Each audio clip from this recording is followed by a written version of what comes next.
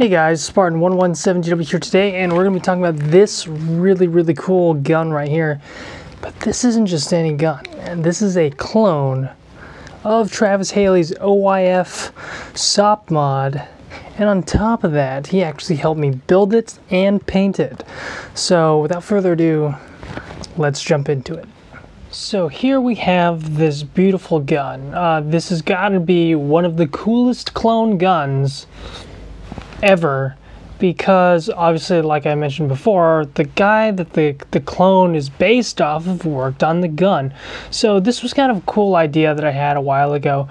I've been to Haley Strategic numerous times, and I know that the Blackwater rifle gets a lot of attention, but I was always, I always had a soft spot for the Sopmod, and because he'll have a clone of his original Sopmod up on his wall, and I'd look at that and be like, dude, that is such a cool gun. Not just because of the type of weapon system it is and all the attachments and everything on it, but also the paint job was really badass. So I wasn't even sure if we'd be able to get close, and we actually got pretty damn close. So as you can see, this is a M4 Sopmod. Force Reconnaissance was using them, and he used his specifically in Liberia and Iraq. So this is kind of more the, I guess, the Iraq variant, but minimal changes since then. And it's funny that we've actually joked around that mine, in some ways, is almost more accurate than his new clone, because I actually have an A1 grip, and he actually preferred the A1 grip because he just hated the nub. It was just more comfortable.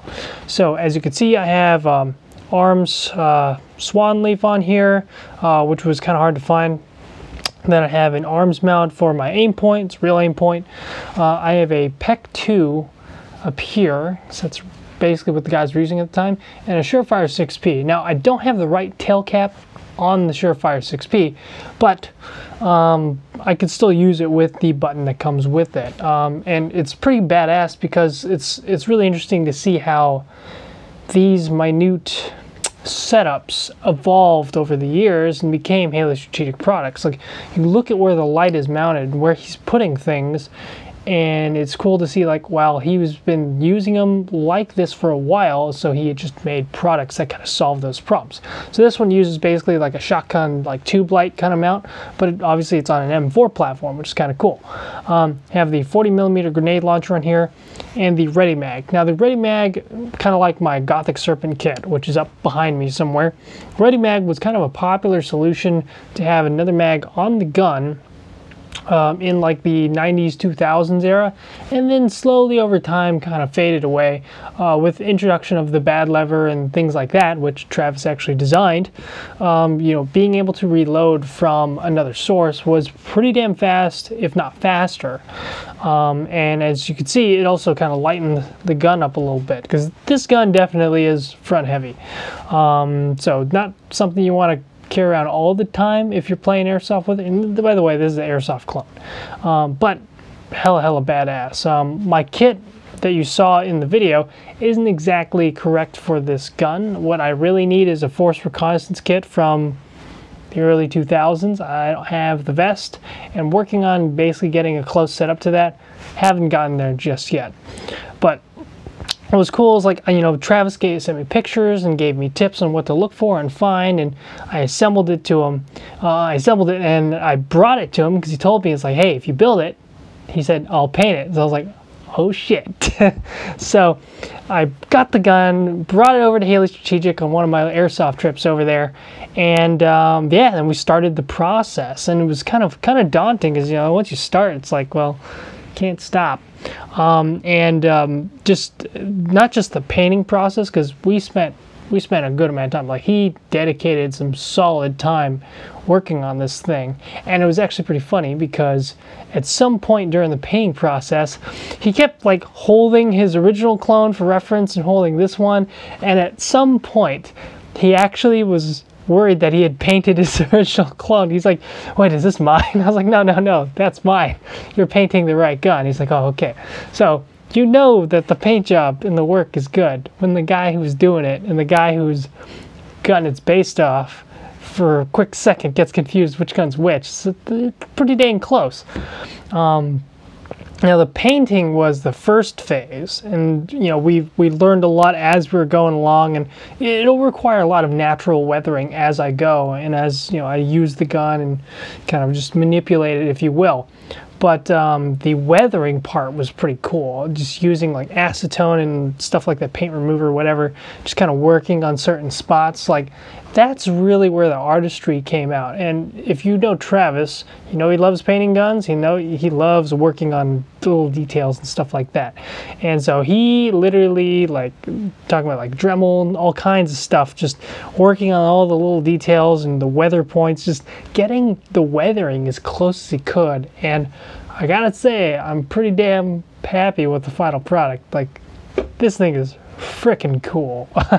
And I mean, I got the real aim point on here. Like, I can't wait to use this in like a game with like a close to kosher kit, or just any OIF kit in general, because this is a pretty badass setup.